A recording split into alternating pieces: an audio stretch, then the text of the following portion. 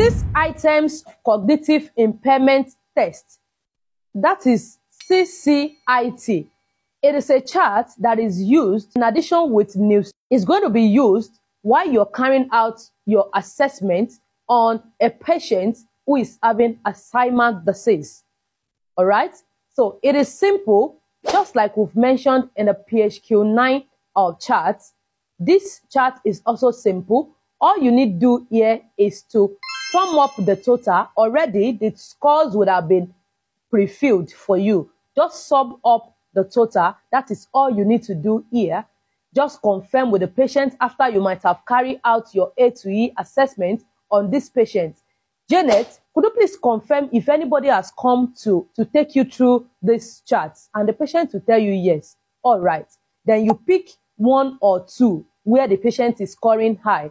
All right. Like, okay, for instance, Janet, where you were asked what year it is, you were unable to remember what year it is. All right. That makes you to be scoring 4 points there. The patient will tell you yes. Do you know why this is happening, Janet? I don't know. I cannot even remember. Brain was blacked out. Okay. So you will just reassure the patient. All right, Janet, I understand. All right. At some point, we have been there to feel this way. It is nothing to worry about. We are going to be taking proper measure to make sure you are fine again, if that is okay by you. So with your consent, is it okay to refer you to a memory clinic or a neurological team for proper management?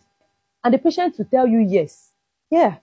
So you pick, if you still look at your time and you still have time, pick another component there. All right.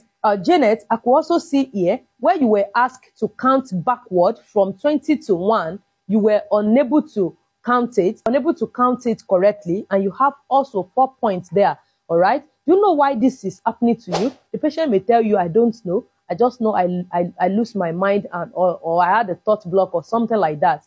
Then you still reassure, I understand this is happening to you. It could be anybody. All right. So if it is okay with your consent, would you be willing to be referred to a memory clinic or the neurological team?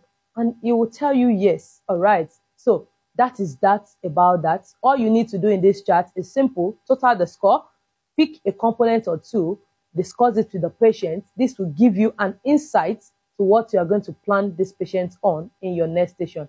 I hope you have learned something. Until I see you in another video, keep practicing OSCE.